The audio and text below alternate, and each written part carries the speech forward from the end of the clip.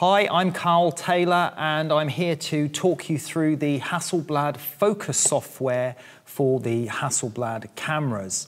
This is the software that you use for shooting tethered or importing your RAW files, for processing your RAW files. There's a lot of functionality in this incredible piece of software. I'm going to guide you through the software interface, give you an overview of the main tools, and then go into some of the specifics about importing, exporting files, scene calibration, and some of the sort of specialist areas as well. So let's get started with looking at the main Phocus interface and an explanation of the main tool set. So, as you can see here, I have a number of files from a shoot loaded in on the left-hand side as thumbnails, and I can navigate through these image files simply by clicking on them, or I can use my arrow keys on my keyboard. Now, you may have noticed actually that I'm working with a two-screen setup here with a laptop and with my main screen. Now, for the purpose of this tutorial or walkthrough, I'm just going to use Phocus in the single screen setup, and we're recording that single screen so you can see what's going on. But I actually commonly use Phocus in a dual screen setup where I have my thumbnails and panels and adjustment panels on one screen, and then I have a full screen image on the other screen. That's very easy to do if you simply use the window command and say viewer in separate window. That will give you a dual screen setup. But for the purpose of today's walkthrough, we're going to use the single screen setup. So, as I said, the images are already imported on this because these were shot tethered from the H6 camera, tethered into Phocus. And I can navigate through the images. You can see that the images have a color coding on them. At the moment, they've all got a green dot assigned to the images.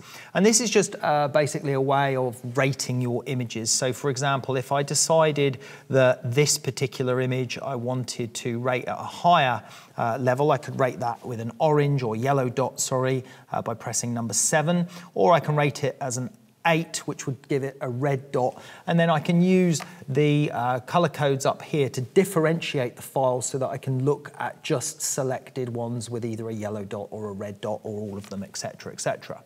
Now, many of you may also be familiar with the star rating system. The star rating system is very simple. Again, you just press the number, so I press 3, and that gives it 3 stars, and I can differentiate or rate all my images from 0 stars through 1, 2, 3, 4, 5, and then look at them and view them based on that star rating by selecting the number of stars up here. So this is a great way to filter your images when you're organizing your files and trying to decide which files you want to work with.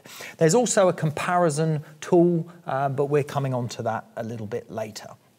So, back to the main interface within Phocus. So at the top left we have the capture function, which is when you're shooting tethered, you can control your camera and tell it to capture an image, and that's the button there, but it is also over here in the capture panel on the right hand side in the orange trigger capture button there. Export feature is exactly as it sounds. It's when you've decided which files you want to export into a different format, because we're working with the files in a 3F format at the moment, which is the RAW file format. And when we choose export, we can choose a number of different output settings. Here I've got TIFF file 16-bit, and I can choose the sequence name, or I can choose to rename the files to a different sequence of numbers or something that I set in specifically. I can give it a job name, which gives the sequence number a starting prefix name as I designate it in here. I can also, with the additional output feature selected, I can set to export a second set of files, so I can export a set of JPEGs as well as a set of main TIFF files if I wanted.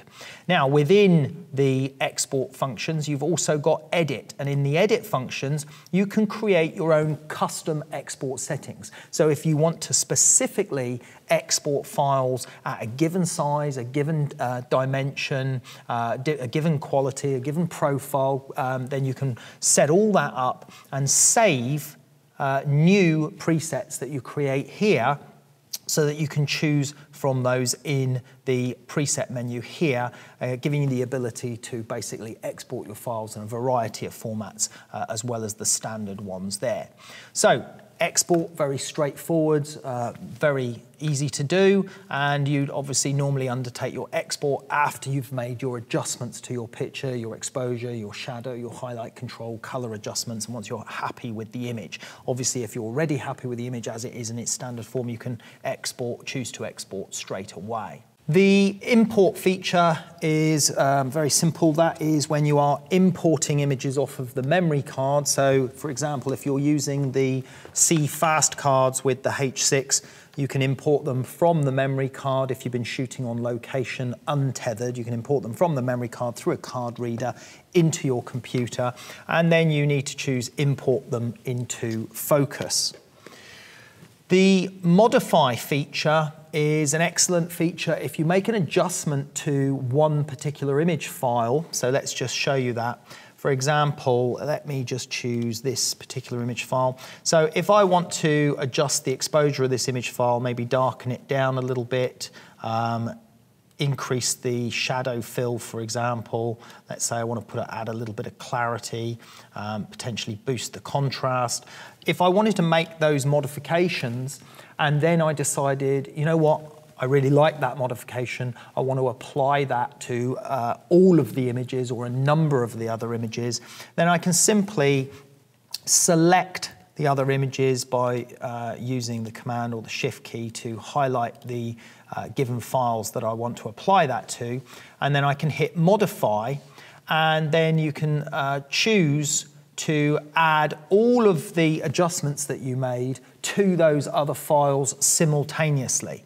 Now, if you didn't want to choose all of the adjustments, so say for instance you made a crop on one image, but you didn't want to apply that crop to the other images, you only wanted to apply the color or contrast adjustments, then you could say uncheck all, and you could then go back in and choose to say, okay, I just want to apply the color correction and the exposure correction adjustments, and then you click modify, and then Phocus will automatically modify the other image files that you had selected to the same setting as the first file that you modified. If you want to undo the modify, you can just click undo modify adjustments of images, and then that will put them back into the previous state that they were. The original image that you modified would also be put back into the previous state as well. Now, in addition to that, if you make an adjustment, for example, on, say, this image, and I wanted to adjust the exposure, say, a lot brighter, for example, if I choose this tab here, then I can say modify exposure of selected files rather than going into the modify command at the top left there. And that way works out quite quickly for making modifications, because I can choose a number of files that I want to modify just with that exposure adjustment without having to bring up the modify dialog and without having to uncheck a number of the settings. I can simply go modify exposure of selected files, and it will now modify those files just with the settings that were adjusted in this one particular panel, in the exposure panel. And that applies to all of the other panels where you can make different adjustments and modifications, so you can be more specific rather than having to uncheck all of the different modify requirements in the modify dialog box. Anyway, I'm just going to undo those modify selections. Now, also, just to bring to your attention, if you look at the thumbnails, we can increase the size of the thumbnails up here with the plus and minus. So I can decrease the size of the thumbnails, or I can increase the size of the thumbnails, and I can drag my interface around to allow more space for the thumbnails if I want, and reduce the size of the main window, etc., etc. Now, you'll notice here on the thumbnail that if there is a pencil or pen mark showing like in the icon here, that means that the image has had some modifications.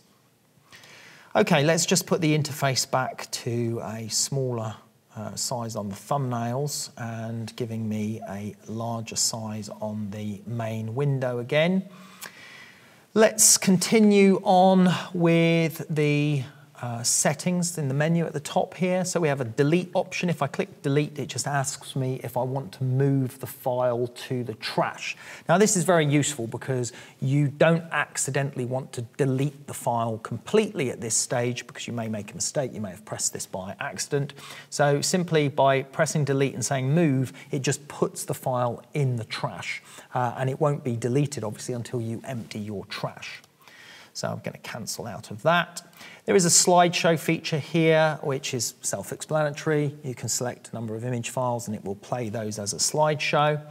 And then we also have the preferences dialog box here, which has a number of different features. In the general features, we've got the preferences for the size of the preview image, the initial approval level for the image, that's the rating of the image, the green, yellow or red dots, flash delay time, your chosen image editor, a few other features on there. Then we have under triggers, a number of settings that we can apply, and this is basically layout triggers. So if you operate your camera in different conditions, so say you might be doing a shoot for portraits, you might be doing a shoot specifically for product photography, or you might be on location shooting tethered with your laptop shooting landscapes, you can specify the layout of focus to suit a certain scenario. And Phocus will recognize the scenario and choose which layout you would like based on the camera connection, whether you're inserting a CF card importing into Phocus, so therefore you could have potentially set up a preset for importing all of your landscape images with a given style, look, or black and white, or tint, etc., etc. And these triggers you can basically use to customize the layout of Phocus to suit and speed up your workflow based on these different working scenarios. Then you have the mobile setting where you would need to connect your Wi-Fi on your camera to your Phocus, and this allows you to work remotely, allows your clients, if they're in your studio, to also be viewing your Phocus software remotely on their iPads, smart tablets, that type of thing as well. Those features can all be found, as I say, in the preferences setting here. Layouts, we have the standard layout. Now you can see in the standard layout that the thumbnails have moved over slightly to the right, and I have now a menu structure on the left-hand side, and this is basically the structure, file structure of where you can find your images, where your images are being stored. I don't really like working with that layout, so with the show panel, we can obviously change the layout of the Phocus interface. Here I've removed the browser function to clean up and declutter my workspace.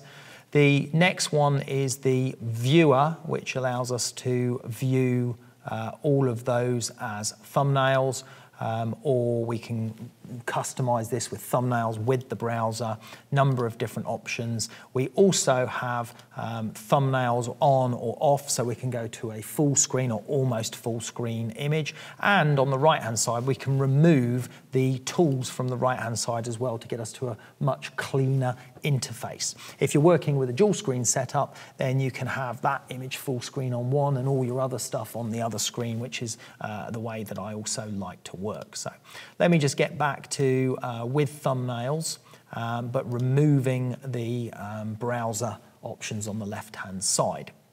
Then further over here, we have portrait and landscape. And if we click that, you can see quite clearly what that does. If you want to free up some real estate here, you can basically click the minus button to reduce the thumbnail size here, and you can then change the browser height by dragging down and increasing your main window size and decreasing the thumbnail area size. I'm going to revert back to landscape as we were. So we move along to the adjustment presets, and if we look at the menu here, we've got the standard, which is the one that I use, but we've got a number of different presets, and you can also create your own presets and looks, as I said, so when you import your files, they come in at a given preset that you choose.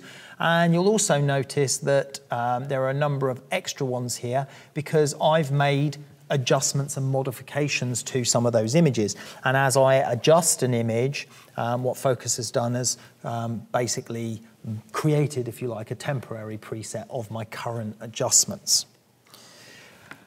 If we move further along, we have reload, use the last saved adjustment, or actually save the current adjustments as well. Further along the top here, we have the EXIF data showing the shutter speed used, the aperture, the camera lens, the ISO, etc., just at the top of the window. The file name, our star rating here, and again, the color coding for the images. The percentage zoom that we're in on the main window. So I can obviously choose to zoom in by clicking plus here. And then I can pan around the image using the space bar, which is the hand tool down here, or space bar is the shortcut. So I can look at this in much more detail. We're just at 50% there, so I can go right into 100%. We can see all the fine detail that we've got in the image there. Incidentally, also if we use the magnifier tool when we click in an image, that takes us into 100%. So I'm just going to zoom back out on there, 14%, that fits the image in there, and the image will obviously adjust in size to suit as I change the interface. Moving further along on the top here, we now have our main capture set of panels, browse, adjust, and export, and I'm going to run through these panels in more detail now. So starting off with our capture panel, actually what I'm going to do for this is I'm going to turn a camera on because I have a camera tethered in with the USB 3 into my laptop. I'm going to turn the camera on, just wait for that to come on and connect to the software. What you'll see here in this panel is that the camera or the operations of the camera become visible in this panel, and we'll be able to now, as you can see, control the ISO, we can control the shutter speed, as you can see here, the aperture, we can see the battery level. I can lock the mirror up, I can go to live view, I can choose the metering mode, exposure value, fine tuning on the focus. There's a number of things, as well as obviously telling the camera to take a capture, which is the way I work when I'm using it tethered. So I've got complete control over the camera using this capture panel. Now, interestingly, you'll see on all of these individual panels, such as camera, or job info, or exposure, you will see this extra icon that my mouse is touching here. If you click on that, it basically expands the panel out into its own separate floating panel. Now, I find this very, very useful because if I'm working in a dual screen setup, I can choose which panels I want on which screen, and I can position my panels wherever I want them. So these floating panels are very, very useful. If you click the downward arrow here, this panel will disappear and it will dock itself back into the side menu, and if you click it again here, it will reappear here. So it's exactly the same as it is when it's in the main menu on the right, but it's now just a floating independent panel. Now, if we look at the other panels, moving further down, obviously if the camera is not tethered and not connected, then this particular panel is not active because this is related purely to the camera. So I'm going to just turn the camera off again, and we should see the information about the camera disappear from that panel momentarily. So moving down to the job info panel, This information is about where the destination of your image files is going to or coming from, the name, the job sequence, the number sequence that you'd like to specify, and also some additional metadata that you might want to apply with your copyright name, website, that information, that sort of stuff in there as well. So that's the job info panel. Now here's the main panel that we're going to be using all the time, which is the exposure control panel. Let's look at the main tools. We have exposure value, which is quite simply increasing or decreasing the exposure as we feel necessary. Contrast adjustment, brightness adjustment, recovery adjustment for recovering detail in the highlights, and we can recover an awful amount of detail in the highlights with the recovery adjustment. As a matter of fact, let's zoom in on this tin of paint flying through the air here. Take a look at this tin, and we can see that it's a glossy metal tin. It's been caught in the studio lights, and it's quite brightly exposed because of that. But with the recovery detail, I can pull up the recovery, and you can see I can start to recover an incredible amount of detail back into those highlights using the recovery. And that is the beauty of working with the Hasselblad Focus RAW files. They're very advanced RAW files with a lot of information, a lot of data that can be recovered from the highlights and shadows. So that's the recovery adjustment. I'll just leave that cranked up for a moment. We've also got shadow fill, so I can get a lot of detail out of my shadows. And you'll find in many low light situations, or where you may be shooting interiors, architectural shots, you can actually recover a significant amount of shadow detail. The same with landscape shots, portrait shots, many different working scenarios. The shadow fill and recovery are excellent tools. Then we have clarity, which is like a local contrast adjustment, which basically just boosts local contrast as opposed to the general contrast adjustment on here. So all of those tools are very useful. When you've made a number of adjustments to your image and you might want to see what they look like on and off quickly, you can just click this checkbox. And clicking that checkbox just deactivates the settings that you've put in temporarily, so you can just do a quick preview to see what it looked like before and after, if you like.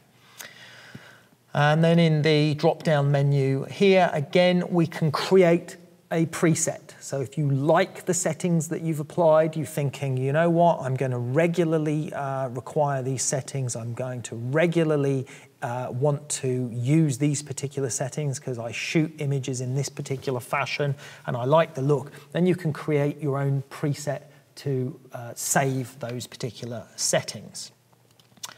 Okay, I'm going to close that panel, move down to white balance. White balance is obviously straightforward.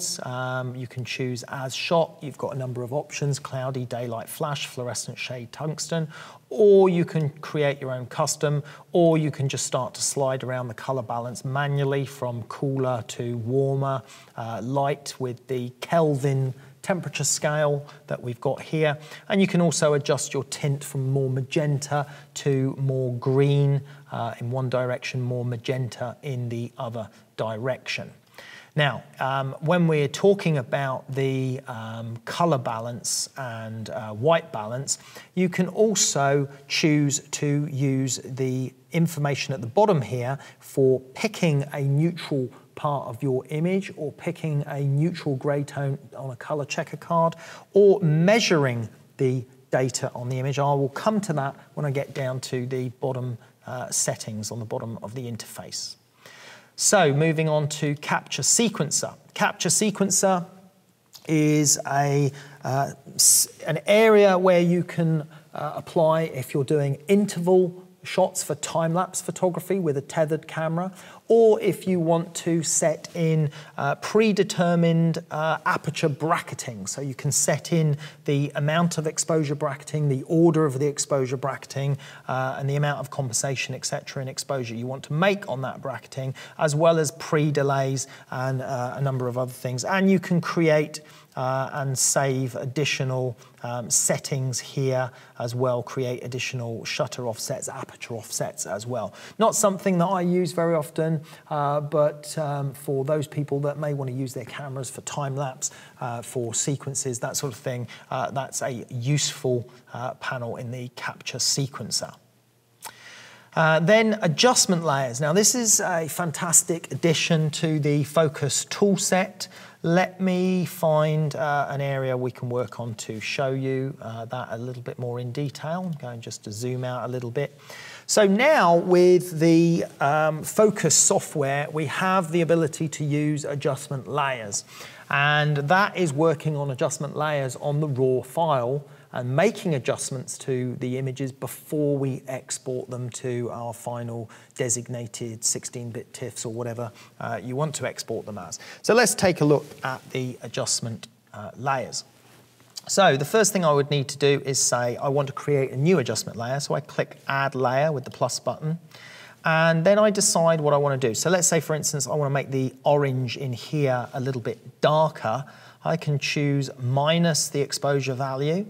And then I can choose a brush tool, and I can adjust the size of the brush using the size command here. And I can also adjust the flow rate and the amount of feathering of the brush as well. That's the softness, if you like, of the edge of the brush. So I've basically decided I want to make this orange darker for this example. So I'm going to run my brush over here. You can see the feathering is a little bit too strong there. It's a little bit too harsh. I'm just going to run that around, see if I can do it. It's actually probably going to work out okay. I went slightly into the blue area, but you can now see that I can now manually adjust and correct or even brighten that area to suit my taste afterwards. So you're not fixed in stone, the initial setting that you put in for that particular brush. You can apply it. And then you can adjust it afterwards as well. It's not only the exposure that you can adjust the sharpness, you can adjust the saturation, you can adjust a number of different things at the same time, and you can turn it on and off to see the look that you've created. Now, in addition to that, you can create another adjustment layer. So now we have layer 2 visible. I can reduce layer 1 there. Now layer 2, I can apply a different brush to work on a different area. So if I wanted to increase, for example, the saturation on the blue in the background, or change the brightness or details of one of the other areas, I can do that on a separate adjustment layer. And you can keep adding more and more adjustment layers.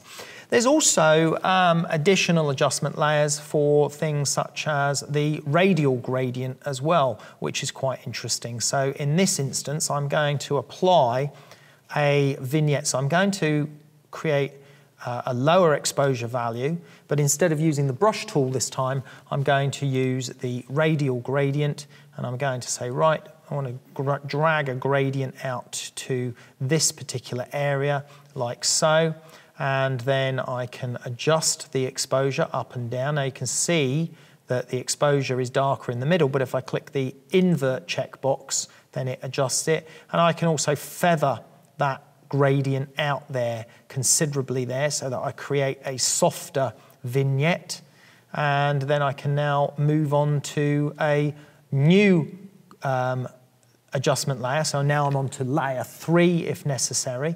I can close that one up. I can go back to layer 2. I can go back to layer 1, and I can go back into layer 1, and I can change that brighter, or I can change it darker. So I still have all of the control that I want with my adjustment layers independently and continuing forwards. And again, with the tick box at the top, you can actually uncheck all of them to see the difference before and after. Additional to that, we also have the viewing of the mask. So if I just go back to layer 1 a moment, I'm going to turn layer 2 off. I'm just going back to layer 1. I'm going to click the mask option to show the mask. And there you can see it shows me the area where I've made adjustments. It's quite clearly identified by seeing it with the mask. So that covers most of the adjustment layer features. We'll now move down to the bottom part of the Phocus interface. So at the bottom of the screen here, the first item is Compare View. And this does exactly what it says on the tin. And if I click Compare View, you can see it now shows me my selected image here with the dotted line around it, which is the one on the left, and it shows me this particular image here on the right. This is very useful for when you want to navigate through your images to decide whether one image is better than another image, and you can use your arrow keys like I'm doing here to navigate through to make your comparisons to your image, or you can use your mouse to click on the particular thumbnail. Now, you can also choose to view in a different orientation. So if you go up to the top here, you click that A and B, it switches them to up and down compare view, so you can toggle that to suit your taste. And then over on the right-hand side here, you have switch compare images. So if you decide that you want this image to become the hero shot, and then compare with others, you just press switch compare images, and then that swaps them around, and now you can see that that particular image is the one that has the dotted outline around it. And if I start navigating around here now, you can see the other images become the compare images. So that's the compare function, very useful for editing your images, navigating through them and deciding which ones are your favorites. Just going to turn the compare view function off and go back to our main view. Crop tool is next, and I can click crop tool, and I can basically choose to crop the image as I feel suitable. But we also have the option to crop a number of different options with the adjust settings. Now, I've omitted these panels up here at the moment. I'm going to come back to those shortly, but I'm just going to jump into the crop and orientation. So within the crop and orientation, as you can see here, I can set specific crop ratios, or I can create a preset for a given crop that I want to work with. Now, this can be very useful if you're working with specific page layout. So often I'm shooting for a magazine or an advertisement that's a specific shape and size, and it's very useful if I've got the art director with me to have those actual sizes put in a crop preset and bringing them up on screen to make sure that everything compositionally in the image fits within the layout of that particular advert. So crop presets is where you can do that. So that's the crop tool, and once you've set a crop tool, you can obviously move it around, bend it around in the standard format. If you want to remove the crop, just click outside of it, and then it's gone, and just turn the crop off. The line tool, just draw a line at a given angle, and then it will rotate the image to suit that particular line. And once it's rotated the image, you can use that to obviously straighten horizons and make modifications like that. I'm just going to undo that command, put it back to where it was. Now, the reason I've come down to the bottom panel first before we go on to the other panels, because I wanted to show you the neutralization tool in relation to the white balance and some of the other things that we spoke about earlier. So if we look at our capture panel and we can see the white balance, we can actually choose now what the color balance of the image should be. So if you know that this area should be perfectly neutral in that tin, for example, I can click that and then it will make the image neutral based on that. If I knew that that paint there was specifically a neutral grey paint, I could click on it and it neutralizes the image to suit that particular paint. Now, we're not seeing a great deal of effect with the image here because it was already neutral. But if I go and choose a different image file, for example, so we get this picture of Ben here where he looks a little bit orange because the color balance is way out. You can see he's holding up a color check card, which is great because I can now use the neutralize tool and I can select one of the tones that I know to be perfectly neutral grey, and I can click on it and perfectly neutralizes the image for me. So obviously, if like me, you're a product and advertising photographer, you'll regularly be using these sort of color checker cards and putting them in your shot. It's even useful to put them in when you're shooting landscape pictures, to take your first series of pictures with one of these in. And then you can always use that neutralization tool to bring your image to neutral, to a perfectly neutral balance. And then if you want to, then you can slightly tweak it or modify the tint or the color balance afterwards. Further along, while we're here, I'm also going to show you this particular tool here. And this particular tool is what's called the readout tool, but basically it tells you the RGB values. So if I click there, you can now see that it's showing 113 in the red channel, 113 in the green and in the blue, because it's perfectly neutral on that particular grey. If I choose red, you can see the colour numbers are different. They're more orientated to stronger in the red channel. And you can put these things all over your image for checking different portions of the shot. I find this particularly useful as well for checking whether I've got pure whites in a given area or a given part of the shot. And you can see just on Ben's shoulder there, the values that it's showing is 255 in each channel, which as we know is pure white. So it's a very useful tool, the neutralize and the checker readout tool as well, often using those two tools in combination. So I'm just going to deactivate those. Let's move to the zoom tool. Now the zoom tool is self-explanatory. Let me just go back to another picture with some more detail in. Click the zoom button, put the zoom tool where I want to view the image, and there we go. It zooms into 100%, and then it generates a full resolution preview for me, and I can move around and pan using the hand tool, which is the tool alongside here, and do so, like so. Or I could stay on the zoom tool and simply use the space bar to drag and move the image around. Now that takes me into 100% zoom, but of course I can use the plus and minus up here if I want to actually go in further, if I want to go into 200%, or if I wanted to minus out a little bit to 50% as well, so I can modify that as well. So moving along further, let me just zoom out on the picture. I'm going to show you the next ones are the shadow warning and the highlight warning. So if I click highlight warning, it brings up, you notice that area there under the base of that paint tin went to a cyan colour because it's showing me an area that is blown out beyond white. And if I uncheck it there and click shadow warning, we can see we have no areas where there is shadow detail that is lost beyond black in that particular image, so nothing to worry about there. Let's go to an image where we've got maybe a bit of a mixture. Let me find, where was the one we were working on before? Let's go back to that one. Now, if I click highlight warning, it is bringing up a highlight warning here, you see on that part of the image.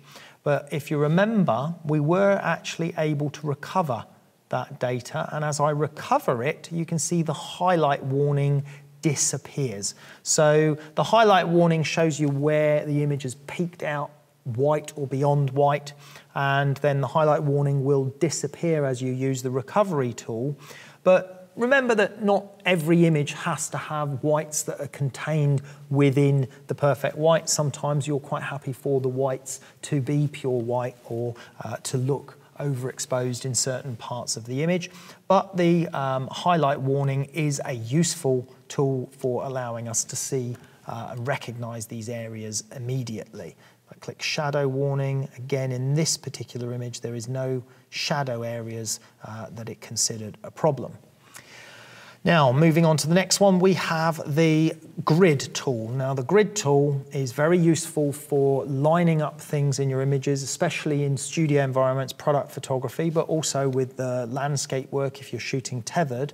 Now, I've only got it in simple split quadrant there.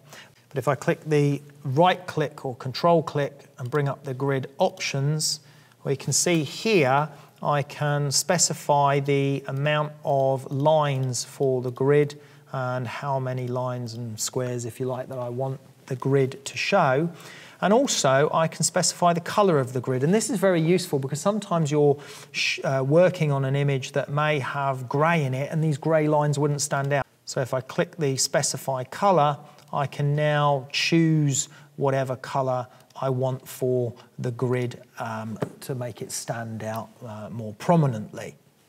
So that's the grid options. We then have the overlay tool. Now the overlay is a fantastic feature when you want to drag an image, a PNG file. For example, if I'm working with art directors and they're giving me a layout for an advert for a magazine, we can drag the PNG file into the Phocus software here so that I can see all the copy and the placement for all the logos and the text in the advert, but still see my image underneath that transparent PNG file with all the text in place. This greatly assists you when you're working on layouts, shooting in the studio, when you're having to adjust your composition to suit a specific advertisement with copy in specific places. The other time that I use the overlay mode is if you've shot one particular image and you need to shoot another, but another object maybe has to be in a slightly different position, but one object has to remain. You can drag the first shot into this shot and then you can align everything and make sure that everything lines up perfectly, and you can just reduce the opacity by checking overlay options, and then you can adjust the opacity and scale, etc., of the image that you've dragged in there. So the overlay function, very useful, particularly useful with dragging in PNG files when working on layouts with art directors. The next one is just simply selecting the image left and right, so you just can navigate through your images in that fashion as well. And then further over, we've got our red, green and blue values based on wherever my mouse is pointing in the image. And we can switch to different modes, whether we want to use lab mode or output mode, but I tend to stick with the standard RGB. So that's the bottom part of the interface covered. And we're now going to revisit the panels on the top right-hand side here. So, the first one that we looked at was the capture. We're now moving into the browse menu. And we have capture info, which is the metadata, if you like. We have the what's called IPTC core, and that is where we can put in additional metadata, things like our address, email, description, further information. We can also add keywords in there, using keywords or editing, adding keywords. We have the navigator and zoom function, which basically allows us to move around and pan around the image in this format, and we can see a magnified version of a given area of the image in here, or we can use it as a standalone loop feature by clicking and seeing the image in more detail on the side there.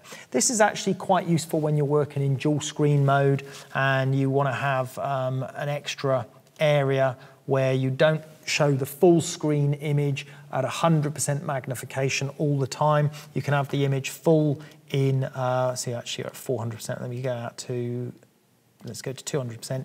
And this just allows you to click around the image without having to change the whole image on screen and just simply check the details in specific parts of the image. So that's the navigator and zoom function. And then below that, we've got the standard histogram where it's showing the values of exposure throughout the image, from our shadows through to midtones to highlights in the red, green, blue channels individually or in them together. And we can also adjust the histogram endpoints if we desire. Moving on now to the adjust panel. Now the adjust panel has, as you can see, a lot of drop-down menus in here. Some of them are actually already repeated, if you like, in the capture panel. But let's start again. Histogram we've already looked at, which is a repeat from the browse. Exposure we've already looked at, which was in the capture panel. White balance was also in the capture panel. But now we're moving into sharpness adjustments. And if you feel your image needs a tiny little bit more bite of sharpness, you can go and add or reduce, if necessary, the sharpness to suit your tastes in this particular panel.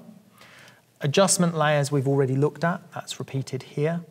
Curves adjustment, if you've used Photoshop, then you'll be very familiar with using curves and how curves respond with dragging up, say as I'm dragging up the midpoint of the curve here and adjusting the midtones while the black points and the white points of the image remain fixed. Or I can add additional dots on the curve to create an S-curve for adding contrast, etc.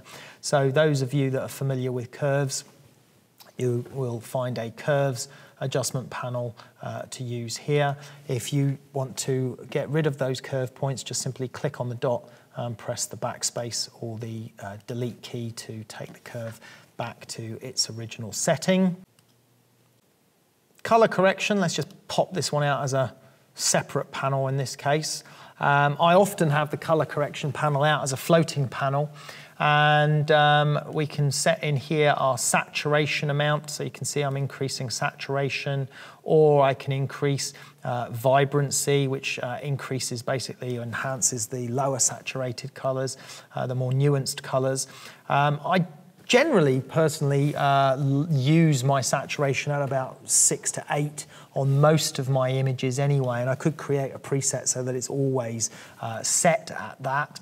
One of the great tools with the color correction is that you've got the color picker. You can go in and select a color, and you can see that's now showing that color on the color wheel here, and I can now go and change the saturation of just that particular color independently of everything else.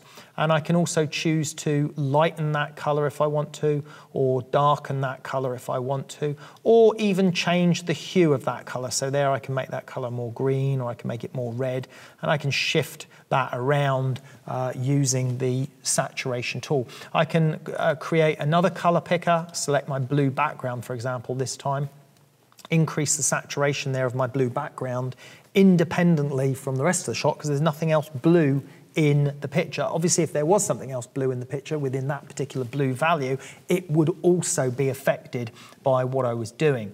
So that's the color correction tool. If you want to reset the tools, just double click them. They go back to their 0 point. If you want to get rid of the points, click on the dot that you created and hit the delete key, and they will disappear. Grayscale. This is if you want to work on the images in black and white. Notice that this is unchecked. If I check it, then the image becomes black and white, and then I can adjust my mix and balance of the red, green and blue channels to create a black and white look that I particularly like. Obviously, I don't want black and white on these, so I'm going to uncheck the grayscale. Noise filter. We're going to come back to this one because there's also the moire reduction for removing moire from fabrics, textures, that sort of stuff. Very, very well controlled moire in the Phocus software. I'll come back to that one a little bit later. Dust removal. Now, sometimes when we're working with our cameras, we get dust on the sensor of the camera. Now, with a medium format camera, it's really easy because we can actually just take the back of the camera off and clean it. But if, for example, you didn't notice the dust until after the shoot, you can go in and you can specify, right, I've got a piece of dust here, and you can specify the size of the bit that you want to fix as well. You can say, right, I've got another one here. And then you can apply the amount of correction, if you like, on that dust to remove that dust. And then you can apply that correction to every other image that has dust in the same place, because it's quite common when you shoot a series of images that the dust appears in one particular place on your background, and then you see it repeated in exactly the same place in the same place. So you can use this tool to remove the dust on not just one image, but on a whole series of images if you forgot to clean the sensor. Turn the dust off. Lens corrections. Now, lens corrections are set by default on the Phocus software because the Phocus software recognizes which lens you're using. So, for example, it recognizes that I'm using the 150mm lens here, and it is making any necessary correction for that particular lens to do with vignetting or chromatic aberration, and it will do that by standard. And if you are using a different lens that it hasn't recognized, you can actually select the lenses, especially if you're using the older V system. You might be using the new CF feedback on a V series camera, and those particular lenses, Phocus software will give you a list of the lenses and you can choose lens corrections to suit those particular lenses. Scene calibration I'm going to come back to afterwards. Crop and orientation we already mentioned about cropping, but we also have a straighten tool in here as well as our line tool, so we can choose to adjust the crop, constrain the crop, create presets as I pointed out before. Output preview is simply the default setting that you want generally when you do an export. So I've got mine set to TIFFs at 16-bit, full-size files, full resolution, and that will be the standard export setting that's used when I choose export. Adjustment browser. Now, this is a useful feature for creating your own presets. So when you're importing a series of images that you may have shot on location and you want them to have a certain look, you could create a user-defined preset. You can see I've got one there called Karl's Look, but I can create another one here called Landscape. And in that landscape preset, I might decide that I want a certain amount of saturation for all my landscape images. I might want a certain amount of exposure or contrast adjustment, and I can create that by simply adjusting my settings here, creating that user-defined preset, and then specifying that preset on import. So when I import all my files, I can specify I want that user-defined preset to be applied to all the images that I import, so it automatically makes all those adjustments to it without me having to do it individually afterwards. So a very useful feature in the adjustment browser panel, and we've obviously got our factory standard presets, which is the one that I commonly use as well. Reproduction, I'm going to come back to that in a short while. That's more specifically for archival, museums, people that are recording paintings and need them to be very precise colour settings to suit their lighting and their setup. So we'll come on to that in a moment. Then over to our export panel, we have the queue, because I can choose to export multiple images at a time. I can say I want to export all of those, or I can export 200 or as many files as I like, and that will put them into a queue, and you'll see them exporting. You'll see the information about which ones have exported and which ones haven't, and you can also pause the export as well in the queue dialog box there. Capture info, we've seen that one already. IPTC core, we've seen already, and output preview we've already seen. So I'm now going to move up to the very top menu here, at the top there, the focus menu, and run through a few of those commands in the top menu system settings. So moving along to the top menus, some of these will already have been covered. So the preferences menu we already looked at, which is the same as that one here. Hide focus, hide others, quit focus. Capture, useful thing there, the Command N option, if you want to use your keyboard to do a capture rather than pressing the orange button on the interface. Export, update firmware. So this is for updating the firmware on your camera, which will come to you via a download from the website. the undo commands, and then the crop commands, save adjustments, last saved adjustments. So most of these commands we've already seen, but we haven't seen rotate clockwise, which is self-explanatory, as you can see there, or rotate counterclockwise, or flip the image horizontal as well. So some useful features with the image section here.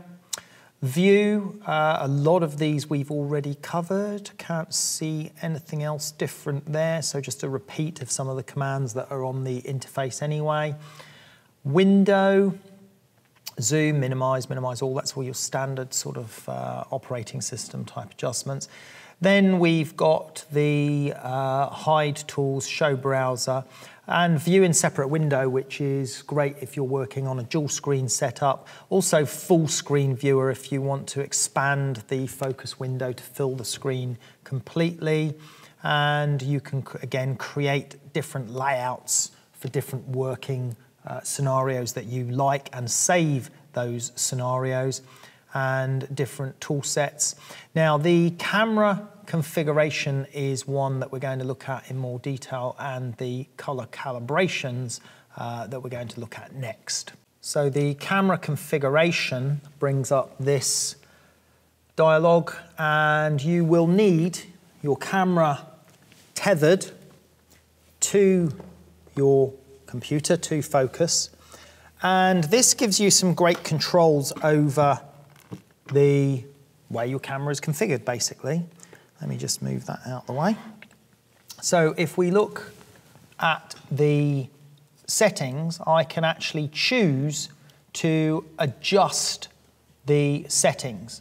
So what I would need to do is create a new profile or a new set here, and I'm going to just call this my config. And in my config, I can now go in and choose to adjust what the buttons do on the camera. So for example, on my Hasselblad, by default, they have the aperture setting on the top wheel and the shutter speed on this wheel. And I don't like that. I actually prefer it the other way round. I prefer to have the shutter speed on the top wheel and the aperture settings on the bottom wheel. And that's very easy to fix because I can go into Camera Configurator and I can choose to make these adjustments here.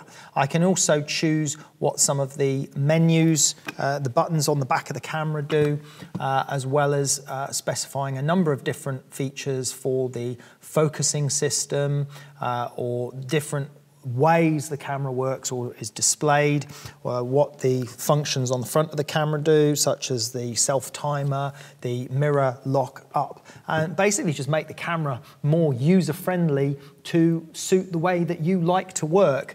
And it really is that simple. Within the exposure settings, you can choose the increments of exposure, whether you want them in half-stop settings or third stops or full stops. The color temperature when shooting in manual, the delay time for the mirror, lots of little more technical adjustments that you can apply. So you can completely customize the camera to suit how you like to work. And also earlier we looked at the interval timer and the bracketing timer, the capture sequencer, and there are some of those controls in this camera configuration panel as well. So that's the camera configurator. You can go in there, great deal to play around with to set the camera up to your own shooting requirements. So in the same menu under camera configuration, we also have color calibrations, but I'm going to look at color calibrations using it from the menu over here in a moment. But before we do that, we're going to look at the moire removal feature. This is a very powerful feature in the Phocus software. So if we just navigate to an image that we've already got pre-selected that has a lot of moire problems in it, just one that Hasselblad have had created as an example, picture of a mattress here, you can see there's a color checker card down there, And if I just first of all go over here, so for example, I could neutralize this image here. It's already pretty neutral. But what we can see is if we look at the mattress, there's a huge problem with moire in the image where you've basically got that interference pattern of the thread, the fibers, the texture interfering with the sensor, and the cross resolution is causing this moire problem. Now, we can solve that problem by using our adjustment layers. And our adjustment layers is the best way to reduce the moire problem. So let me just close up my panels here and close up that one and go into adjustment layers. And within adjustment layers, so I've got an adjustment layer there already. I'm going to remove that adjustment layer just so we start from scratch again.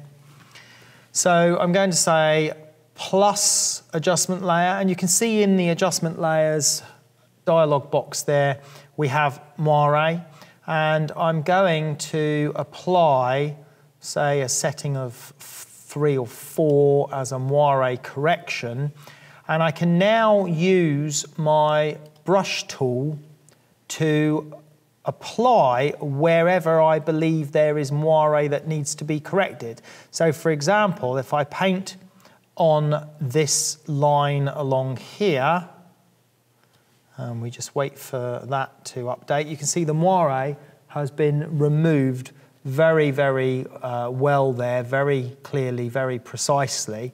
Now, obviously, in this image, there's a lot more moire, so I could increase the size of my brush tool, and I could apply this to a much larger area, if necessary.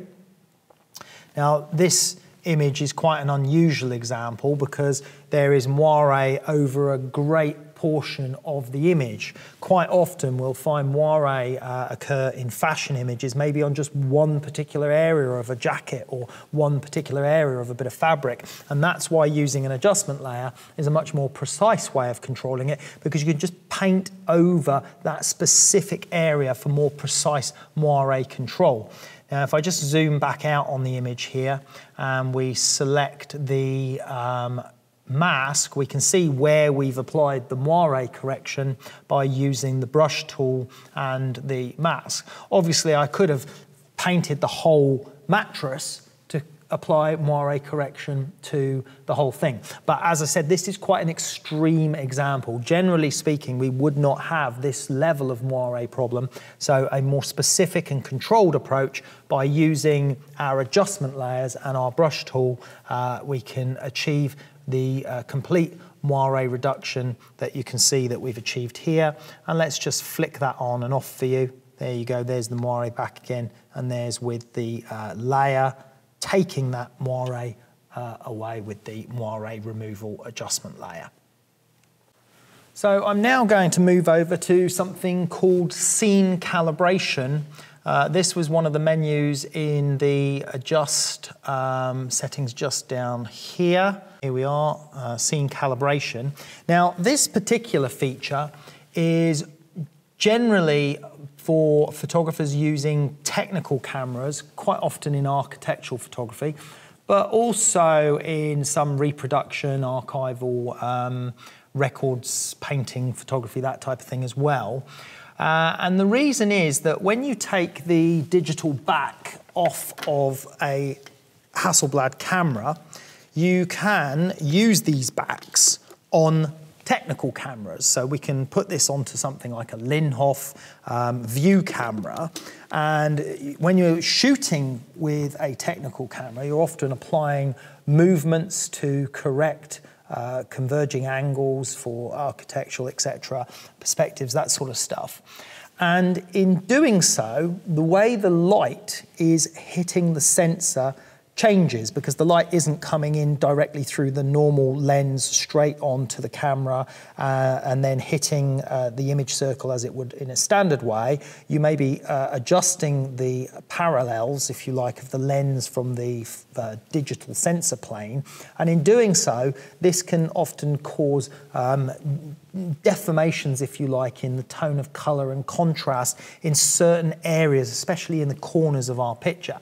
Now, when you do this with a technical camera, you shoot a opal plate, if you like, in front of the camera, which looks like that.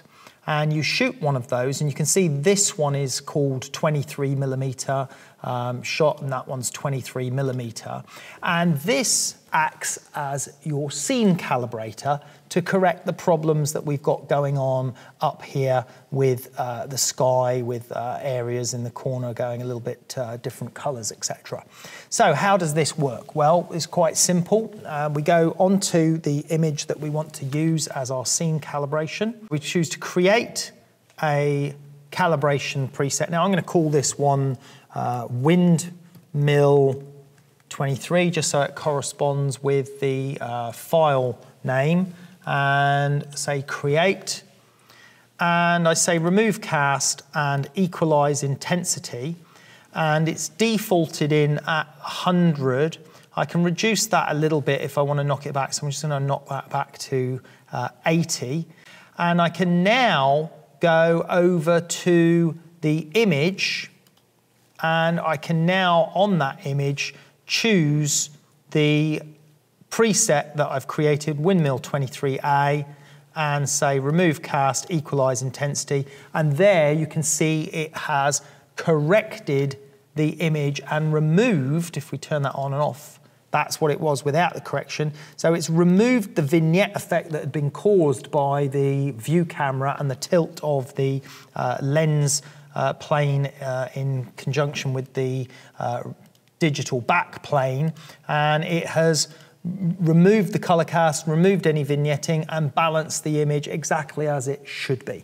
So it really is that simple. You shoot the blank opal or perspex plate as your calibration, and then load that into the Phocus software and apply the equalized preset on top of your image. Okay, so the final part that I want to show you is the reproduction mode and the color calibration settings that can now be applied with Phocus. This is particularly useful if you are working under very precise or specific conditions where you may be recording historical documents or artwork or paintings in a museum format or an institute, and you want to control the colours very, very precisely and accurately. Now, obviously, the Hasselblad system is already set to record very accurate colours, but it is primarily focused on recording accurate colours for portraiture, people, product photography, studio photographers, landscapes.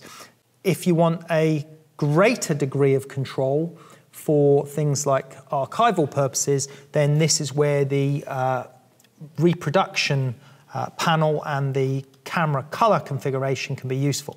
So over here we see reproduction mode. I'm just going to go to a color swatch chart here that I've photographed. Now, I photographed this color swatch chart under the HMI lights that we're using at the moment, which is a daylight balanced continuous light source.